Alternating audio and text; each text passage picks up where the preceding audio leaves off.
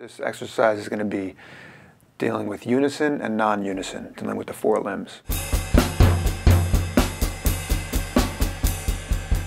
Downbeats, upbeats, and dynamics. How musical can you be with just those elements?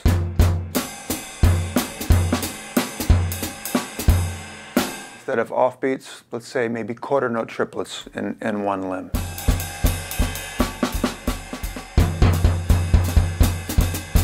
Incorporate different orchestrations.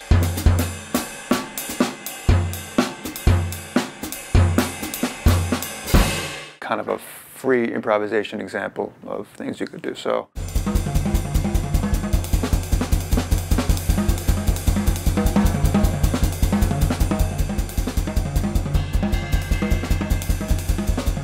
maybe a creative way that you could think about dealing with the rudiments. Breaking up the right hand between cymbal, rim of the floor tom, back to the cymbal.